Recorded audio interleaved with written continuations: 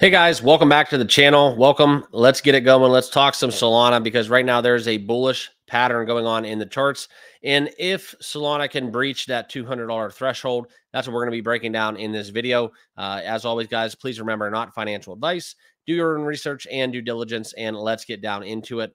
Also, if you're new to the channel, this is a perfect time to do so. Make sure you guys all like, comment, and subscribe down below. Totally free to do so. It's just a way to get notifications and updates within the crypto market. So if you haven't followed me, please give me a follow here, as well as on X. The handle is in the bottom left of your screen. But let's hit it.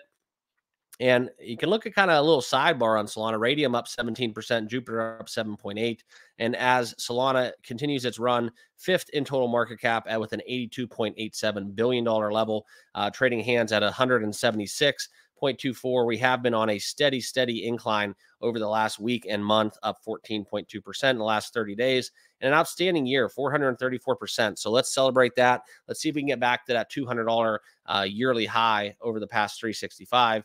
And let's get into the comments on why this is going to happen, okay? But first, before we do, if you have not done so, I do have a link down below in the description for my leverage trading platform. This is Margex. So check out Margex. It is a leverage trading platform. There's more risk, more volatility. Make sure it's right for you because there's no KYC. And like I said, it's a very volatile way to trade crypto. But if you are a leverage trader and you want to enjoy some free airdrops and a discounted trading fees within this platform, make sure you use my link down below to sign up, and you do get to participate in a lot of cool stuff that they have within it. So if you have not done so, please sign up, create an account, and check out the copy trading feature within Margex and on this platform, where you can learn a lot about leverage trading and what the top traders are doing and copy their each and every move, especially as if you do believe Solana is going to go up in value. This is a kind of an interesting time to be looking into that narrative, okay? But more so, let's talk about this bullish pattern as we see $200, 202 actually, in a price prediction by Carl Runefelt, okay? So as long as we sustain support above this mark, that is where Carl believes that beyond his TA, that Solana's current price action will remain bullish. Now, this is something where we look into kind of how the demand is. We have seen a strong support for Cardano, and if that's going to be a catalyst for more upward momentum, we're going to be looking into that as around $171.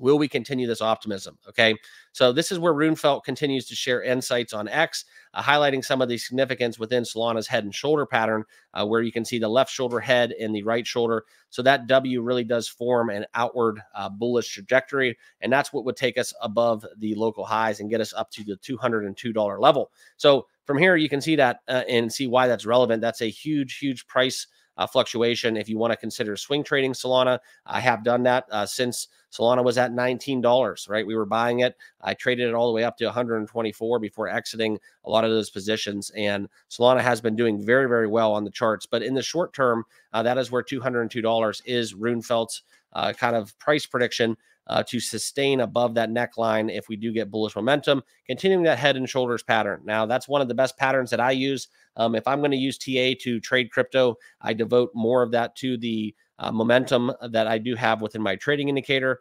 That's kind of what I rely on. It has not let me down.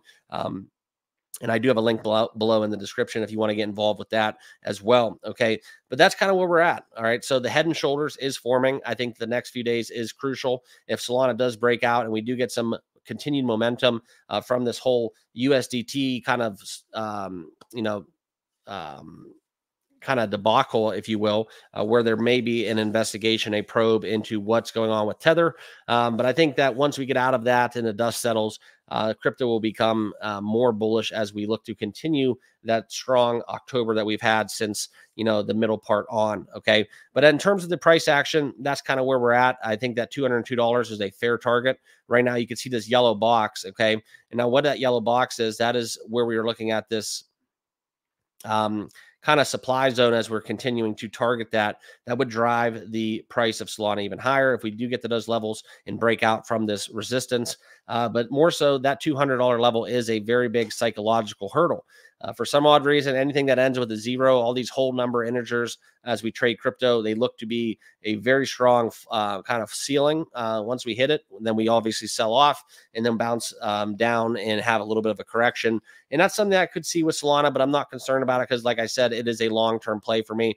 But Solana continues to remain bullish. And it's something as we look to trade above this level that we're at currently right now at $176.